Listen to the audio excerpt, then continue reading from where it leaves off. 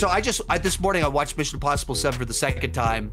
Definitely still love it. I mean, like 98% on Rotten Tomatoes. Flip side to it. Look, I'm just as stunned as you that I didn't really like it. I've seen it twice now. The AI concept, the way it's handled in the film is really nebulous and outdated. I also just think that the handling of the female characters in the film is pretty repulsive to insulting. So there's something that happens that like derailed the movie for me. You all are probably familiar with the term fridging. Well, look out for it when you see MI7. That is not the only reason, but there's like a weird commentary going on that kind of extends into Tom Cruise's personal life in the film that I'm just sort of like, this is just weird. And then on top of that, I just think the movie's kind of a mess in terms of the ideas that it's grappling with, and the part one of it all doesn't help. So it was a bunch of these things that just left me like, man, I saw what you were going for. It didn't really work for me.